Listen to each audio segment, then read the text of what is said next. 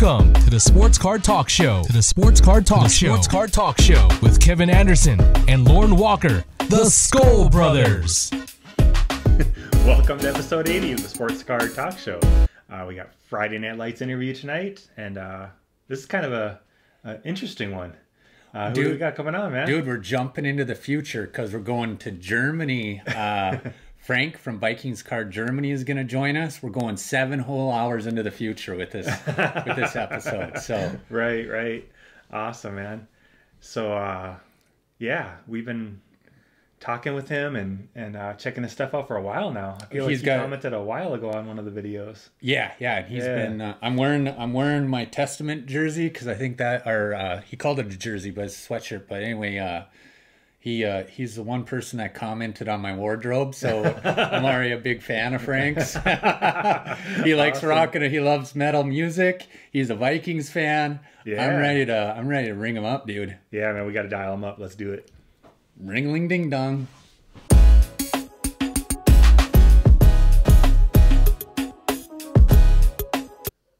All right, we got Frank on the line at Vikings Card Germany. Thanks for joining us. Hey, Frank. Hi, guys. We're glad you were able to come on the show. We weren't sure how it would work, but everything seems to be working good, so this will be fun. Yeah. When did you get interested in the NFL? I really watch NFL active 3 seasons now. Before that, it was a little bit difficult to track all this stuff down because you can't watch it really, and But first I get interested and think it's cool was when I was a child, but there was no option to watch games or something, yeah. Oh, okay. Okay. Yeah. So, what, when you say that when you were a child, were you like, how big was NFL Europe back in the 90s? Do you remember NFL Europe? Yeah, I remember, but I think I was too small to check all that what's going down there. I think there was two teams or something in Germany that has a good audience, big fan base, yeah. What was it, like Frankfurt and Berlin? Were those? No, I think it was Rhein-Fire from Düsseldorf. Oh, okay, and for sure Frankfurt, yeah. Okay, Frankfurt and Rhine. Yeah. Okay, cool. Yeah. Now that you said Rhine, I would have assumed Berlin would have had a team, but it wasn't Berlin. Right. I threw this out at you earlier, and you already answered, but I'm a little surprised. I was a little surprised at your answer. Are you a soccer fan?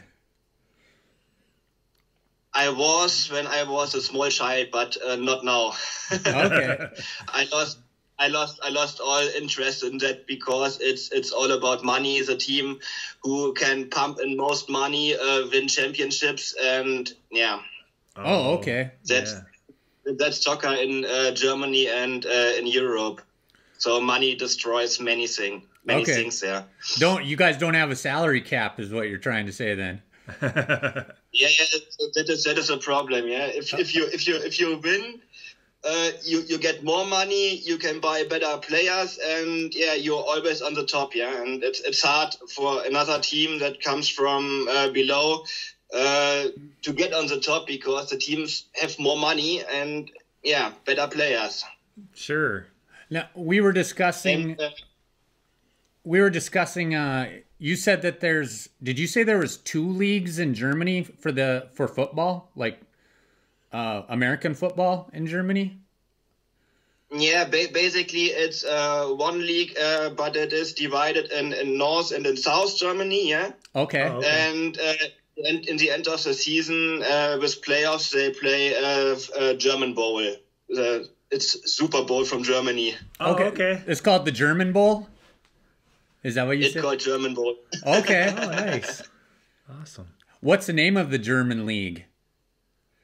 This is German Football League. German Football GFL. League? GFL. Oh, okay. Okay, GFL. Nice. But there are some difference because the bad team on top don't get the first draft pick because there isn't a draft. Yeah, you can drop into German Football League Division 2. Oh, okay. Oh wow! The teams from 2 can come to the first division. Oh, cool. That is.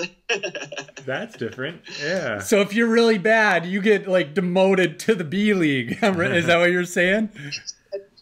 Like in soccer. Oh, okay. Last team go down, and from the second league, top team can go up. Oh, okay. That's different.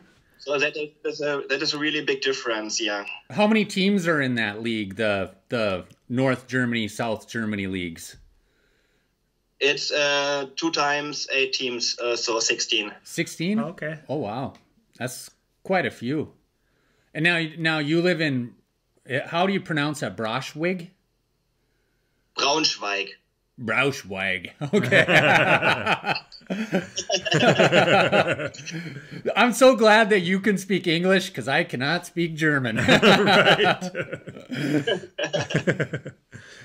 Yeah, we have a good team here in this town. I think GFL exists 40 years now, and wow. Braunschweig was champion 12 times, I think. Oh wow! Wow, that's really good. So they've been around for quite a while. So it must be quite popular in Germany. The German Football League? In my town, yes, there are a few teams like Frankfurt or Braunschweig, or I think Schwäbisch Hall Unicorns have a good fan base. I think they play in front of 4,000 to 5,000 people. I think in the league around 1,500 people in the audience that watch live in the stadiums. Oh, nice. It's not that. Do they broadcast these games on German television then too? No, but you can watch many streams on YouTube, live streams. Okay. So many teams give that option that you can watch these teams on YouTube live. How is American football faring in the rest of Europe? Do you know? I don't know exact, but I know some other countries have leagues too. Okay. But I don't know how strong they are. It's not that professional like in the USA. Yeah, I think only a few players, the best players, got paid for that job. The rest is hobby and fun. Yeah. Oh, okay. So it's not that professional that they get millions of euros or something. Sure. Do the German teams play outside of Germany, like play teams from other countries ever? Yeah. There is a European Bowl, Euro Bowl, it's called. Yeah, it's like Champions League. Okay. Oh, okay. In soccer, yeah. So top teams from a league play against top teams from other countries, and then they play for a champion. So that exists, yeah. The Euro Championship, then, kind of. Yep. Does Germany always win that? Many times. Many times. Nice. Now, what's the most popular team in Germany? From Germany. Is it in your own German football league? What's the most popular? I think it's Frankfurt, because after NFL Europe, the team was dead, yeah, and fans starting to building up the team again, and with a big fan base behind that, yeah, they built their own team, yeah. Yeah. Oh, wow. And now German Football League first division, yeah. So I think that's the most popular team here. Okay.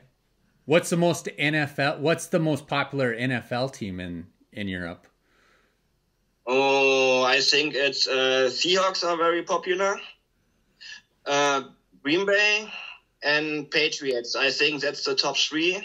And if you go to a top 10, 49ers and Vikings are in top 10 definitely. Nice. Now, I'll let Kevin ask a few questions. I'm kind of... No, go ahead. Yeah, you got it. Okay. You're wearing a Vikings hat. You're a Vikings fan. What caused you to be a Vikings fan? Oh, when I was a child, my mother has a rain jacket in purple with the Viking on back. Oh, okay. And as a kid, I liked this jacket from my mother. So, Vikings are cool. And, when I got interested, I remember, there was Vikings. Vikings are nice, yeah? Yeah. Yeah. So, that was my choice. And I love purple. Oh, cool. I was wondering if you said like 3 years. So how excited were you when Moritz Boehringer was drafted by the Vikings? You don't spell him right. It's Boehringer, you mean, yeah? Yeah. Oh, okay. I think I feel like Americans pronounce it Boehringer. So, but say that again. It's the with the dots on top, yeah. Oh, okay. Yep. He was. I think he was the first player that are allowed to use this letter on his jersey. Oh, okay. And like he actually put his name on the back of his jersey. You mean? Yeah, right spelled. Spelled right. And okay. With the 2 dots on above the O. Oh, okay. First player allowed to do it in the NFL. Oh, okay. Yeah. I did not know that. Cool. Yeah, if you follow German media and that stuff, you always know where the German guys in what teams they are, and they talk a lot about the German players. So same was with Boehringer. There was a big hype because Yeah. I know he come from Germany without college, and he tried it. Yep. We got the understanding that he was like the Randy Moss in Germany. Yeah, he had 1 or 2 good seasons. Yeah. Yeah. When did you start collecting sports cards? Oh, it was December 2018. Oh, okay. Okay, so like 2 years ago. Yeah. Oh, 1 year and a few months. Yeah. Sure. Okay. Yeah. 1 year and a few months. Yep. Cool. How did you start collecting cards? Were there cards available in Germany for you to buy? Yeah, there was a few online shops that sell hobby box sets, yeah. But I didn't buy because I think, that's really expensive, yeah. Yeah. And then I searched on YouTube, and then I found out that break stuff. Oh, okay. Yeah. Yeah, breaks, yeah. And in that season, Vikings was a really cheap team for like $19 most times, yeah. And then I said, okay, let's try it and see what I can get. And that was the start. Yeah. Okay. Oh, that's fun. Yeah, that year would have been what year was that? Was that Mike Hughes rookie year? Mike Hughes? Yeah, exact. Yeah. I don't think the Vikings had very many guys in the card sets that year. Mike Hughes, Jalen Holmes. I waited ages to hit an autograph. Yeah. No, okay. That's a break. We can flip it over, Kev. Well, yeah. Okay. So it would be. Well, actually, can you buy cards in Germany now? Yeah. Panini Germany made it possible that there's a kind of shops in Germany. It's called Müller Drogeriemarkt. I think it's drugstores in the US. Oh, okay. That's what I was wondering. Yeah.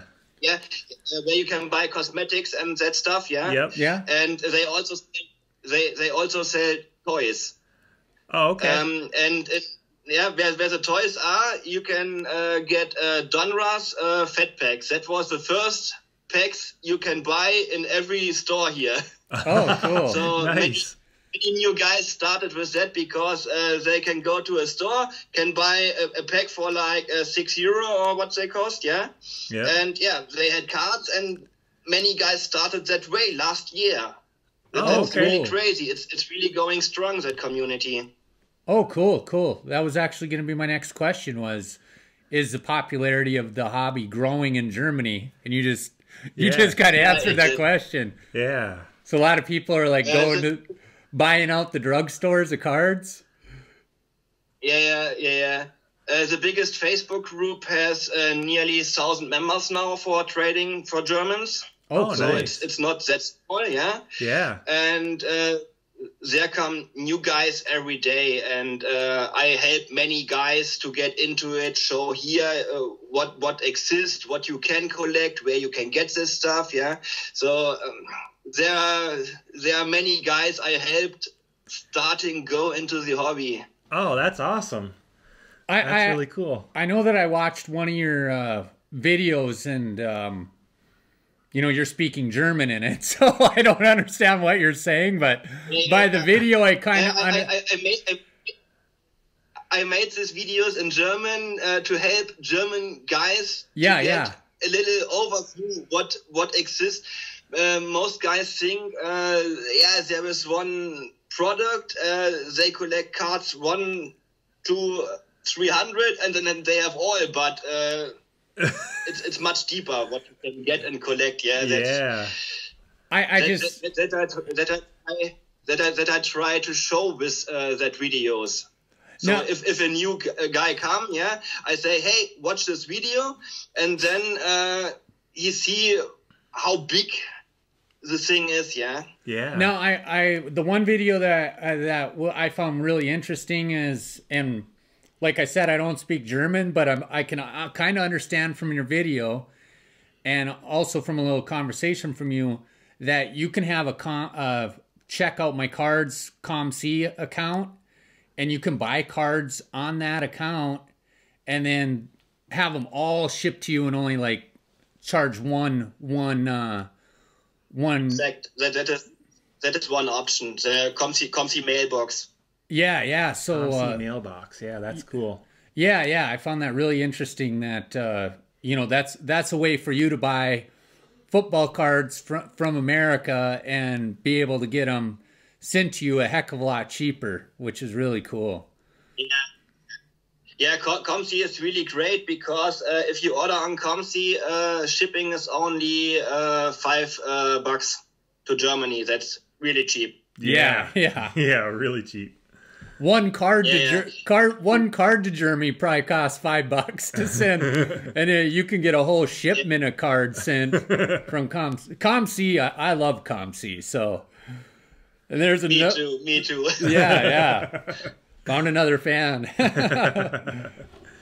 Oh man, that's awesome. But for mailbox there are other services which has a little bit lower fee because the fees for the mailbox service are really high on ComC. That's okay when you get started. You have the opportunity to use eBay, yeah. But if you have higher volume, you buy. There are other better options where you can get better price for all that stuff. Okay. Oh, okay. So it's not only ComC mailbox, but it's good to start if you only want a few cards. But if you want a lot of cards, there are better options. Okay. Now, from your Instagram page, is Irv Smith your biggest PC then? Personal collection? It just might be. Is he your favorite Viking, or is there another Viking you like better? Oh, I don't know. I like many Vikings. Yeah, it's hard. It's like trying to pick out your favorite child. Oh yeah. I love all the Vikings. Like, someone asked me who's your favorite Viking, I'm like, I can't. That's too hard of a question to answer, man. Yeah, I started to collect them because in Legacy I got a nice card with a really nice patch from a ball patch, you know. Mm-hmm. And then I thought, wow, that's so cool, and I had so luck with this player on this break, yeah. And I mean, Titans are not that expensive. That is another good thing to collect, yeah. Yeah. So I sticked on him. Cool. Awesome. I know through our conversation we didn't get to it, but yeah, when we were talking, I'm not even gonna try to say his name again, but I'm just gonna say Moritz. When we were talking about Moritz, you had mentioned another German player that's playing in America. Do you want to talk about him a little bit? You mean Björn Werner? Yeah. Yeah. Yeah, he's very popular here. I mean, he don't play anymore, but he is in German television. Oh, so, okay. He's commentator for football games and television. So, because of that, many guys collect him. So, if you have any Björn Werner cards, sell them to the Germans. Okay. Oh, that's fun. I think he actually had more of an NFL career than Moritz did. Yeah. Yeah. Awesome. I mean, you must know here in Germany there are every Sunday 2 games in free TV you can watch.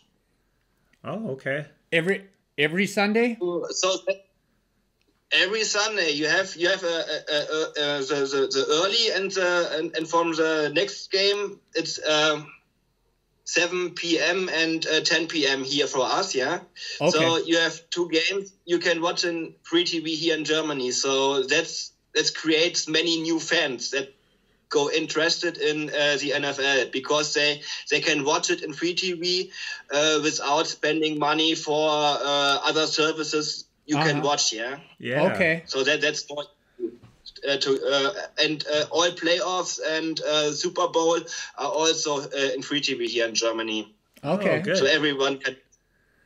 Yeah. Do you guys have your own broadcasters then? Do you have German broadcasters broadcasting the games then? Like Yeah. Okay. So Björn Werner is one of them. Okay. That's why his cards are sell good here in Germany. Okay. Yeah, that's awesome. Good to know. So we'll have to like hook you up with some Bjorn's cards, and then you can use them as trade bait over there in Germany. I bought so many cheap from Comsi and sell them here. Yeah? That's the way to do it. Yeah.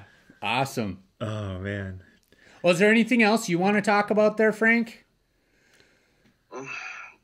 I think we got all points now, yeah? Yeah. I think so, yeah. Yeah. So we like to just close out the show with 3 quick questions that are not football related. So, Okay. Yeah. So you want to go? Sure. So what is your favorite food? Everything that is vegan. Okay. Okay. You're vegan, huh? I don't eat meat, yeah? Okay. Okay. My kid was doing that for quite a while, and that cuts a lot of stuff out of your diet, man. When you're not like eating there's too many good stuff out there, so that's no problem. Yeah. You want to go with the second one? Sure.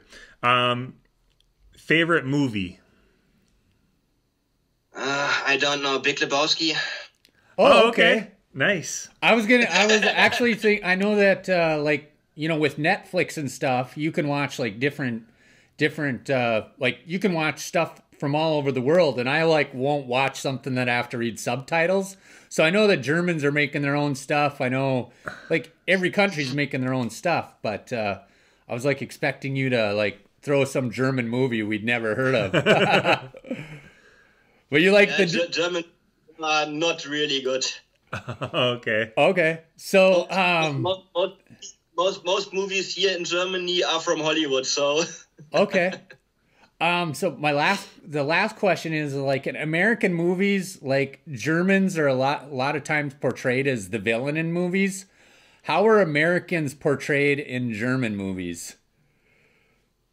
That is a really difficult question, because there are not so many good German movies out there, yeah, where Americans are in. Okay. You know what I mean? Yeah. Okay. Yeah.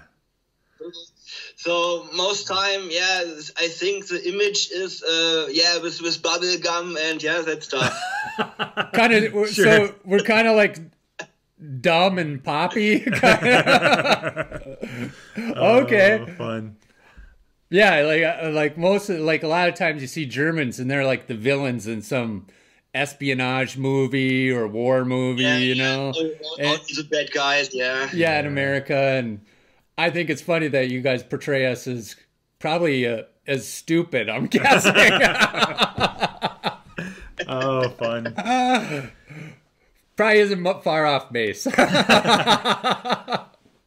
Well, Frank, we really appreciate you coming on, and we'll bring the episode to a close. If you want to hang on the phone for 1 second, we'll talk to you for another minute here off camera. But that'll bring episode 80, Friday Night Lights interview with Frank at vikingscardsgermany on Instagram. Check him out. Awesome page. Awesome guy. Skol Brothers out.